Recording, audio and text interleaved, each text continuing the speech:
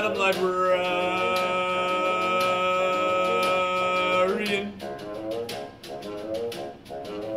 What can I do, my dear, to catch your ear?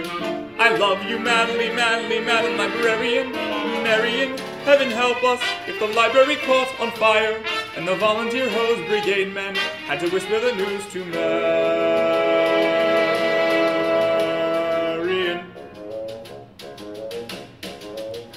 Madam Librarian.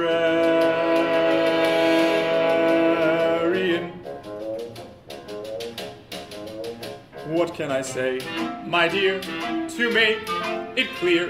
I need you badly, badly, Madam Librarian. Marian, if I stumbled and I busted my what you may call it, I could lie on your floor unnoticed till my body had turned to carrion.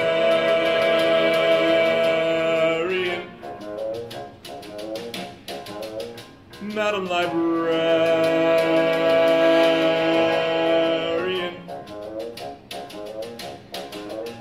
Now in the moonlight, a man could sing it. In the moonlight.